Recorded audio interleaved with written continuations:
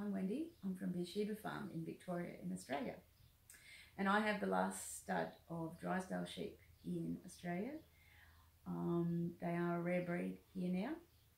They're a modern breed developed in New Zealand in the 1940s and 50s with a double coat, which is really quite unusual in most modern breeds, as I said. So, okay, look at the sheep. We start with the ram. They've got horns. The horns linked to how coarse the fleece is and how harsh it feels. But actually all the sheep have horns. The ewes have horns as well, just small horns. And then the lambs develop them quite early. They're usually only a month or so old by the time they've got little horn stubs going on. As you can see, the fleece hangs pretty much straight down off the animal. That helps to shed the water. That medullated outer coat, they've got a wool undercoat and a medullated outer coat, a little bit like alpacas. So it's light.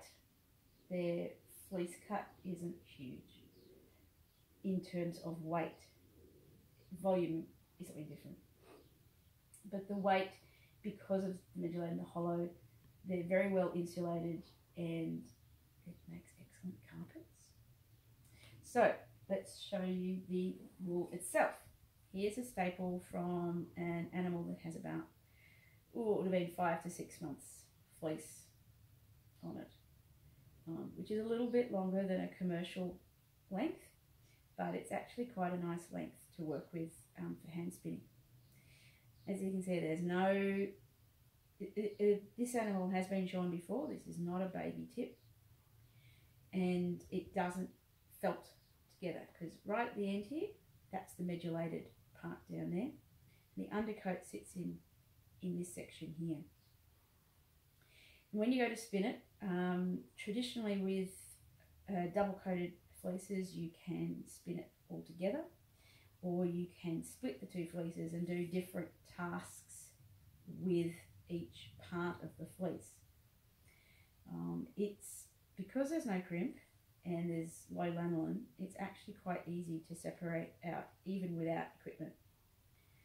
I'll just demonstrate because it shows the undercoat quite nicely. So that's not going to be a perfect split, but it'll go a good way to doing it. If you really want to do it perfect, then yes, combs would be your best bet. So the undercoat is a lot finer. There will be fibres even down to below 10 micron in tests that I've done, although it's pretty contaminated with stronger ones as well. And then this is the outer coat that almost becomes like horsehair. Very, very strong. There's the two coats sitting there like this. So yes, there's more than one way to split them up and spin them, but today I'm going to show how I spin with them together.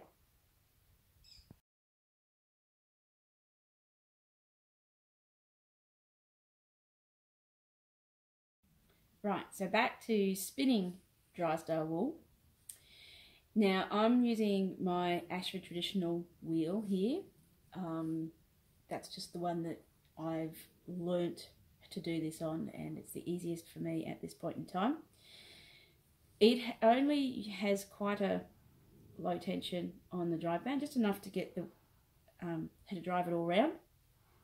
Also, with the bobbin tension, I've got it reasonably light, but enough to take, it has to take up. It's very easy to overspin this. It's a long staple and it doesn't have any crimp, so it does overspin very easily. Alright, so picking up the wool. Now this is raw wool, so it hasn't been washed at all. This is just how it comes. One of the important things with this, I find, is not to take too much all at once, simply because it's partly the way that I spin. So this is one staple, and that's more than enough at this point. All I find I need to do is just open it slightly like this, and then I'm good to go. Yes, you can wash it first. with a staple like that, I find that if I'm to wash it, I have to be very careful. I have to try and hold them together, because you take the grease out and they sort of just fall apart. So try it greasy first, and if you don't like it, well, fine, you can wash it. Okay, so I tend to hold the entire staple, and I'm not going too fast because, as I said, it's inclined to want to overspin very easily. Put too much twist. Holding the back and the front, and both coats are going out at the same time.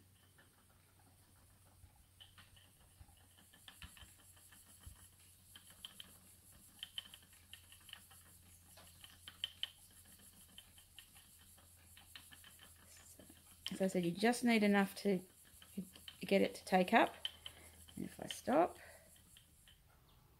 and we do a bit of a test here, and that's not much tension at all. It really does want to overspin on you if you're not careful. So just slow your feet, perhaps be a little bit faster in your, well, I have to tell myself to be faster in my hands a little bit to make sure that I don't overspin this. If you find that it's jamming up on you before it even gets to the bobbin, then you're going to have to put a little bit more of bobbin tension on it to get it to take up just that little bit quicker and easier. But I'm holding down the back here to enable it, because it doesn't have that crimp. It slides out over each other really, really quite easily. A little bit like top, except of course that it is actually greasy, this stuff. And it does have the undercut in there. Some fleeces will have a little bit too much kemp, and they're not quite as pleasant. But I find this quite an easy spin. It's very easy to get thin, to get it finer and finer. Because each of the fibres are long and they're very strong,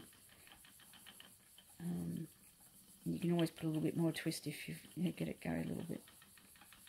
Hang on to it a little bit more.